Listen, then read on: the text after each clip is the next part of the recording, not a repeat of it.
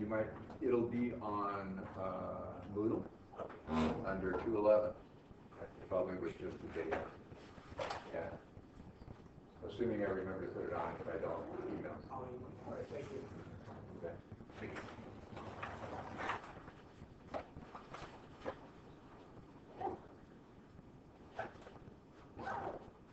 Maybe I should be recording our class too. You think I should? Is it worth it? Did you ever look at it? Can you ready for the final? Confuse the hell out of you, like even more than I do when I'm in person doing it. Is it audio and?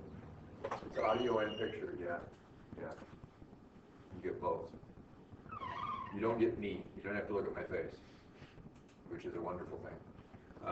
You get the picture of what's here, everything I write, everything I call up, records, anything that shows on the screen, records.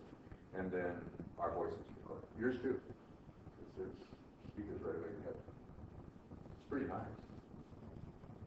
It's just I figured kind of interferes with what I'm doing, and I have to think too much when I'm in intermediate. Don't think when I'm in principles to do it. You tell every once in a while I quit thinking I do something wrong because I completely shut it off. Didn't mean to. It's hard to stay focused when it's too easy. Go ahead and do your journal entries though, and then we'll write them down. It's pretty straightforward. You need an entry for part A, entry for part B, and you need all the entries for the year for each. So I'd do something like this. Approach A, approach B, do your entry to purchase the insurance, and then each year for the life of the insurance. No, the rent. To purchase the rent in advance, right? And then, what is this? Deferral or approval? It's a deferral. I deferred the expense. I have a prepaid. Yes. Failure. Again.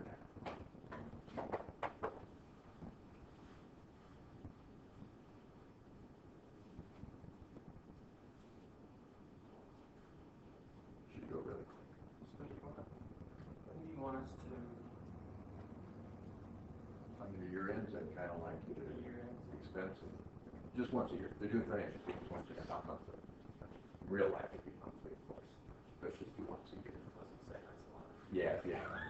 24 entries. No, 36. 37 with buying it. No, it's not good. Let's just do once a year. They're getting more expensive. That's true.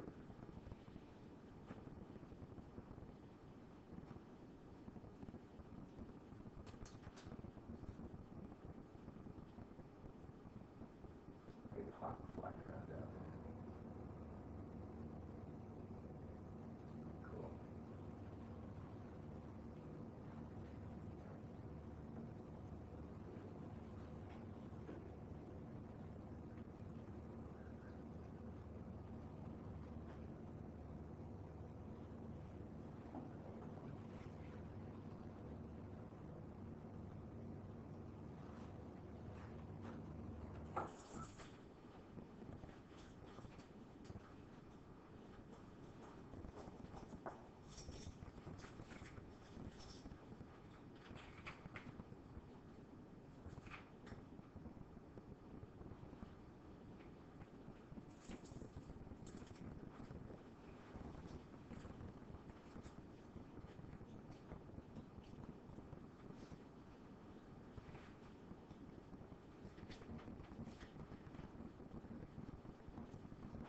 Oh, you know what? I want to add a piece. We use reversing entries. Otherwise, it's kind of boring to do the last two journal entries on each other. Let's say with reversing entries.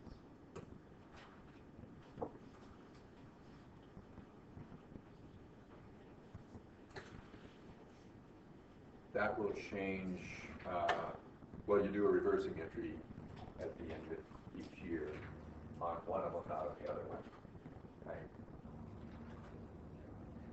And it'll change your journal entries on the one you do the reversing entries on, the other one. Okay?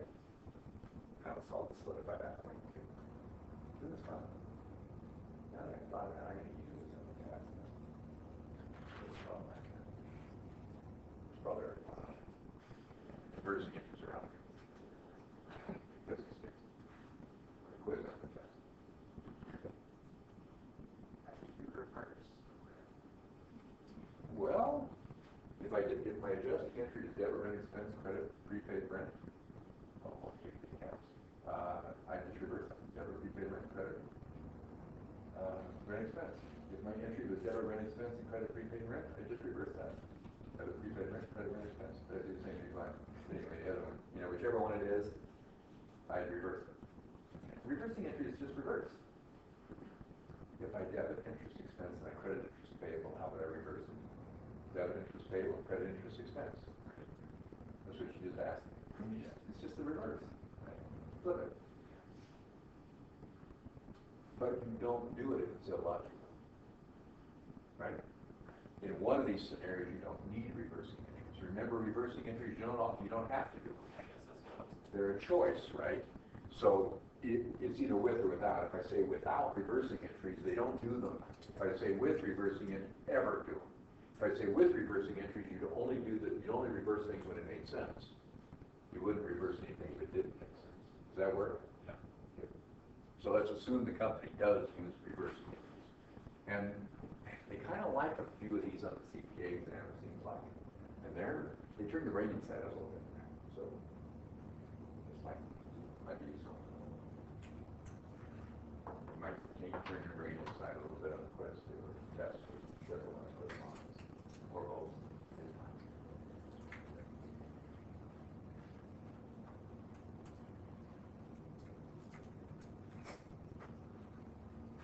You gotta count the months between March 31st and November 30th. Guess that's easy.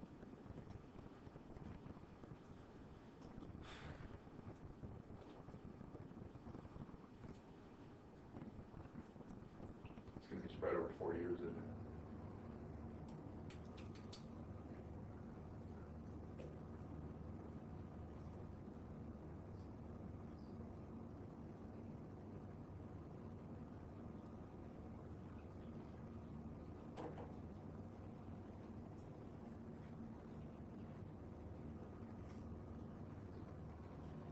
Are we getting there? Got it? It's now 4, 5 entries for both of them, and then the one with reversing entries, there will be 3 reversing entries, right? And you assume the close, of course. You close the expense every time.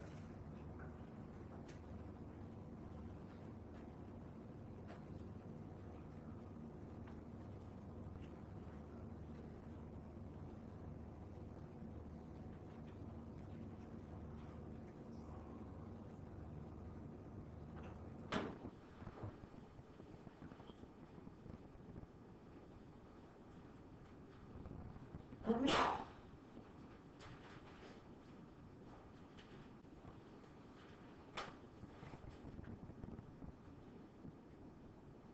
actually working in the garden out there.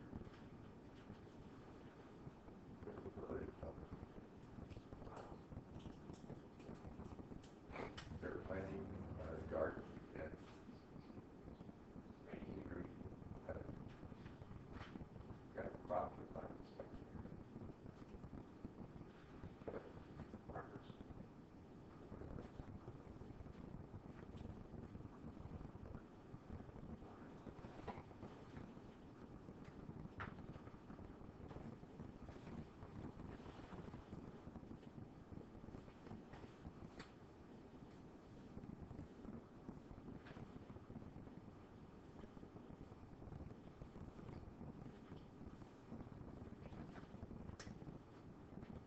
We ready? Get what you can get. Okay, let's try these things. Let's do the real one first, I guess, A. What would that be? I bought this stuff, what would I debit? Yeah, prepaid rent. It's the asset, right? Okay. So it's $12,000. Credit what? So you ought to get that. What would I do if it's nominal, temporary income statement thing? Rent expense. Some people would say that's not correct, but it doesn't matter because it's going to be expensed someday anyway, right? Yes, technically, it's all prepaid at the beginning. Okay, so that would be at March 31st, year one. Okay. All right, then what? At November 30th, year one, what do we have? We're going to debit rent expense and credit prepaid rent, right? How much? So what you do is you take 12,000 and divide it by 36 months and take whatever that is times how many months was it? 8. Okay, 8. Everybody agree from March 31st to November 30th? Be careful. If it's March 1st to November 30th, it's 9 months. Always watch for that. Okay, it'll hang you up. It drives you crazy. You do everything right, and it's all wrong. So don't go there. Okay, so how much was that? 2666. 7, actually, probably rounded, is it? Okay. So what we want to have is we want to have prepaid rent of $9,333, which is what we have now, right, guys? And we want to have rent expense of 2667 in the first year. Okay. What are you going to do over here at November 30th? You don't want it to be rent expense, do you? You want to get rid of some of it. How much?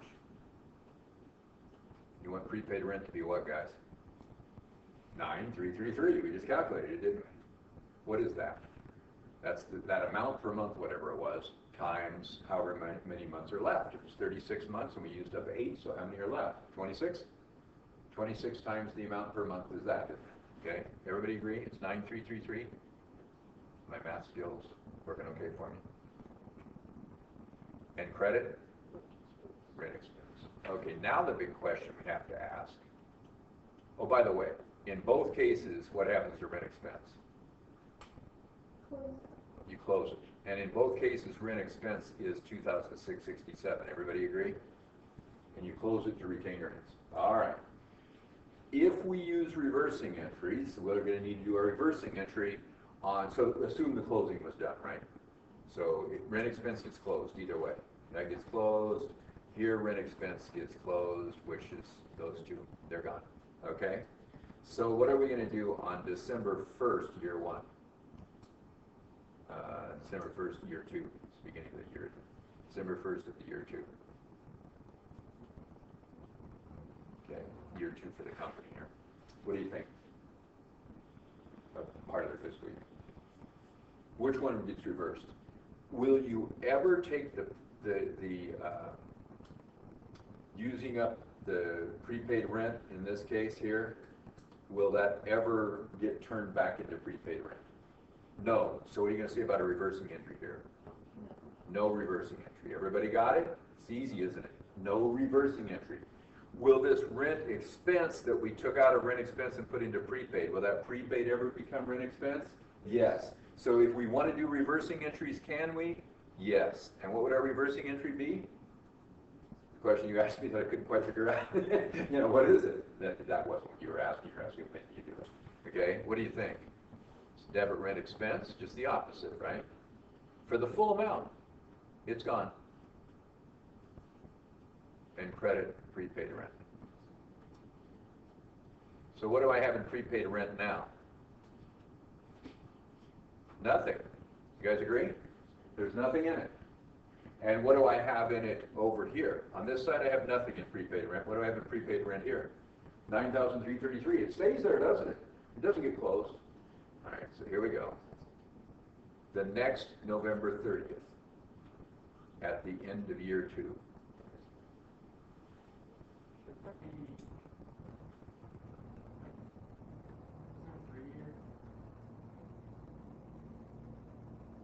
It is going to be for, it's going to, did we do it for 3 years? We did, yeah. We did it for 3 years. So why would you expense everything in year two?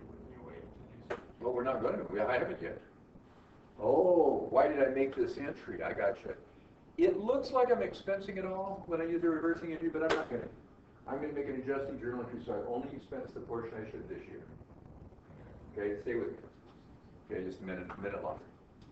What would I do in the case where I have prepaid rent here? What's the balance of prepaid rent, you guys?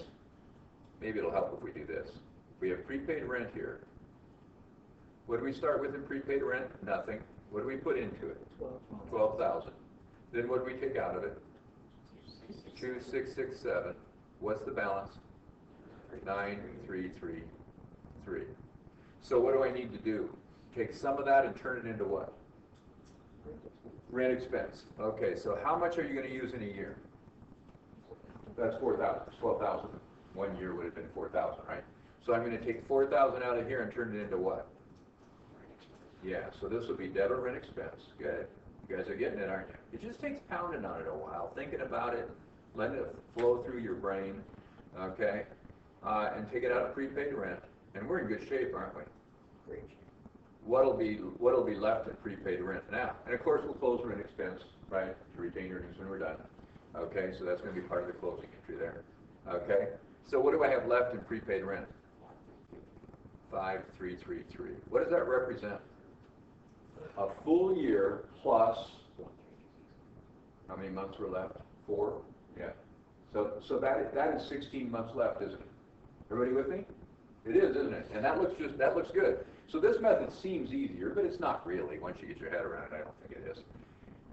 What would you do here where you've done the reversing entry? Now what do I have in prepaid rent? Let's see what I did. I started by putting 9,333 in it, right? But because I use reversing entries, what happened? By the way, if you didn't use reversing entries, you'd have the same entry that you did for the side A, yeah. We're using a balance sheet account because it would have been still there and you just adjust it. That's why I decided to add something to it. So what we did then was we got rid of the 9,333. Well, we're wrong, right? It's not 0. What should it be? 5,833, right? 5,333. Thank you. I want this to be 5,333. How do I get there? No, I already took it all out. It's 0. See, it's 0. See, we got too much in expense. Think about rent expense right now for that year. What do I have in rent expense? 9,333. I don't want that in there, do I? What do I want in that account? 4,000, of course. And I want this to be 5,333. Does anybody have a suggestion? How about debiting this for 5,333 and crediting this for 5,333? And we got it. It's just like the adjustment you made here, right? It's the same adjustment. It's just with different amounts. Okay? So I'm going to put it into prepaid rent. This will work fine. And remember, you could be doing monthly statements. So you'd be doing this, most likely would be in a larger company, right? Company very big at all. So this just becomes automatic. So you debit prepaid rent, credit rent expense. For how much? 5,333. 5,333. How many of you got this far? 1, 2. Uh-oh. Yeah. All right. Work to be done. That's all right. Doesn't bother me. Might bother you. Doesn't bother me. Okay. So now what would we do? What would we have to do if we're doing reversing entries? We got to reverse it, don't we? So we're going to take this be closed. This 4,000 would be a closing entry, right? And then I'd reverse this out of here. The 5,333 would come out, and I would have what? A debit for 5,333 here. Everybody agree with me? That's what would happen, huh? Okay. So right away I've got that in there, even though it's my expense. I don't want my expense to be that much for the year. What would I do over here, by the way? I've got 5,333 left in the account. What would I do at November 30th, 03? The third year. Yeah, this same entry. Debit rent expense. And credit prepaid rent. I take 4,000 out of the prepaid rent. Where am I at? 1,333, which represents that what? last 4 months, right, for the last year. So then 4 months later, really, but year 4, I debit rent expense for $1,333. Credit prepaid rent. And what have we done over the life of this deal, you guys? We took the $3,000, right? Recognized it as expense appropriately in each year, took it out of retained earnings, and took it out of prepaid rent. So we did. Took it out of cash, prepaid rent. What are the advantages of doing it the way, the nominal way? There's no advantage. So why the No. hell do people do it? Yeah. It seems like there are like Dozens dozens more I've ever seen all that. entries. Well, if you're gonna do reversing entries, it's easier to program the computer, and it's easier to train bookkeepers to always, whenever they pay for rent, debit rent expense, than trying to figure out how much is prepaid and how much is expense. You'd have to have a more trained employee, or you'd have a more complicated program in the computer, right, to separate it. Remember I told you that sometimes you have rent receivable from people, and you have 3,000 tenants, and they all rented their apartment different days throughout the year. Imagine figuring how much of their rent payment is rent receivable and how much is rent revenue. Just treat all rent revenue. How about if I owed on 1,000 different notes payable on different days and different interest rates? What a pain. Every time I make a payment, I gotta figure out how much is principal and how much is interest. I'm sorry, how much is accrued interest, interest payable, and how much is interest expense, principal, right? You know, you don't have to bother with that. You can make one journal entry at the end of the year to accrue or defer the revenue or expense, and then just reverse it. And then every time there's a transaction, cash received or cash dispersed, it goes to the revenue or expense account. That's why you do the nominal account, so saves an incredible amount of time, right? Now, if you only have one insurance policy, this looks ridiculous, or one rent, prepaid rent, this looks ridiculous. If I only had one, I'd use the prepaid, absolutely. But if I'm renting, 5,000 properties, and I started a rental on all kinds of different days, I don't know, I might like reversing it. So basically, the nominal way, all they're doing is instead of putting it in prepaid rent, they're just stashing it in rent expense, and then when it's time for it to close, they just move out what's not supposed to close They and close it stash for it in a second. prepaid rent. Well, that's when we're doing So it reverse, flows. yes, exactly. That's all they do. With reversing entries, that happens. Without reversing entries, what would happen is at the end of the first year, you put it in prepaid, and from then on, it's the same. They go real. Yeah, it's real at that point. Yeah, absolutely. So then it's no big deal. And you can still let your bookkeeper put it wherever they want, and then you just leave it in prepaid until you use it up. So you don't have to use reversing entries, in other words, right? But then, still the bookkeeper can put it always in the same place, all right? So even if you're just only have a few prepaid rent, properties, you can do it either way. Does that kind of answer that? Yeah. But the reversing entries are really handy if there's thousands of things to mess with, or even hundreds of things to mess with, and they're all at different times. Yeah. So was that last entry on the right side, was that a reversing entry where you debited rent expense? Yeah. When I did this and this, that's the reversing entry. So this would be December 1st, year 3, starting year 3, right? So what I did was I debited rent expense, even though we don't have any yet, right? And I debited it for too much, didn't I? Because I don't want that much in there. And I credit prepaid rent, and now I don't have prepaid rent anymore, do I? So at the end of the next year, at the end of that year, what do you need to do? At November 30th, year 3, at the end of year 3, what do you need to do? Get rid of your rent expense of $1,333 because it's too high, am I right? Everybody with me on that? Yeah. And then there's no year 4, right? Because you're done. Right. Well, that'll be expensed in year 4, and I'm going to put it back. I'm going to put it back into prepaid rent. See that? The $1,333, and then what are you going to do the next year? Okay, on December 1st, I'm going to reverse it. Year 4, I'm going to go rent expense for $1,333, and credit prepaid rent for 1,333. And what do you want to do? Leave it, because it's all expense. I don't have prepaid rent at the end of the year. And you end up with exactly the same expense every year, and exactly the same prepaid every year on your financial statements. Isn't that cool? Kind of annoying, but yeah. Are you seeing, we're doing this simple cash flow statement? Or should I just do it? I can do it on my own. There won't be any cash flow statements on these. I'll wait for the cash flow and stuff like that. Everybody hear that? No cash flow statements until chapter 5, I guess it is 4 or 5, whichever one it was. One of them's income and one of them is balance sheet. I can never remember. 5 is balance sheet. Yeah. Okay. And they did the cash flows with the balance sheet. So, okay, cool. Recording somewhere.